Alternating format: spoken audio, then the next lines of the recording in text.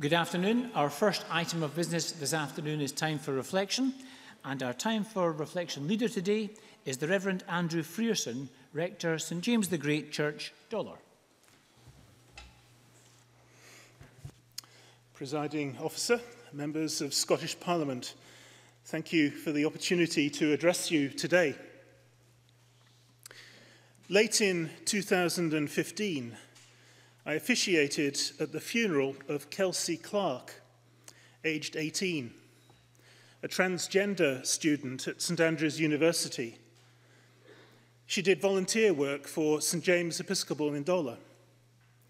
Extremely intelligent, she represented Scotland in debating and was an advocate for justice in political affairs.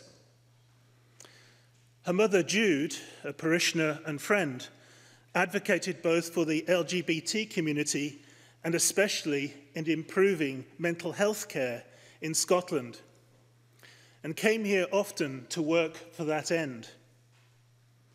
She also took her life last September, and those losses are keenly felt. Yet their legacies and their contributions live on.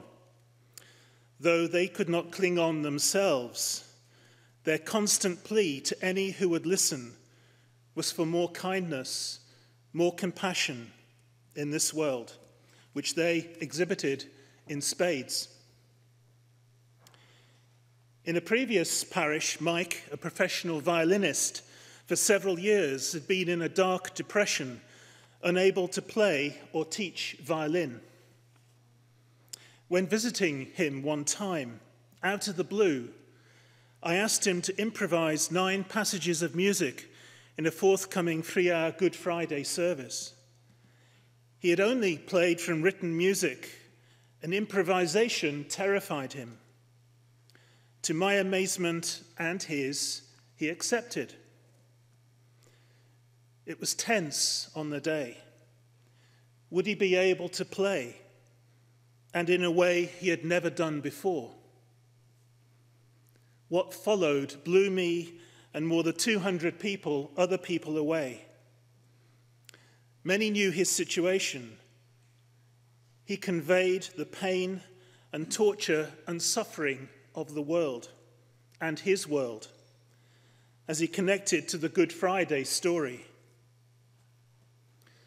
There was not a dry eye as he closed his own wet eyes and literally played to the gods.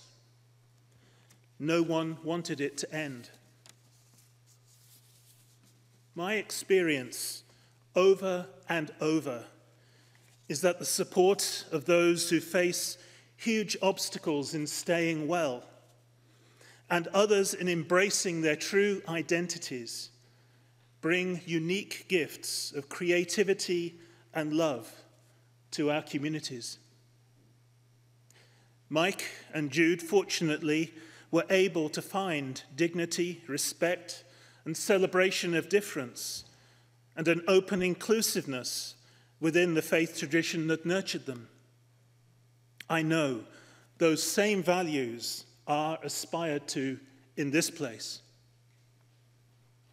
In a political world of much shallowness and untruth, be aware there are many in this land who thank you for the times that this place upholds those values.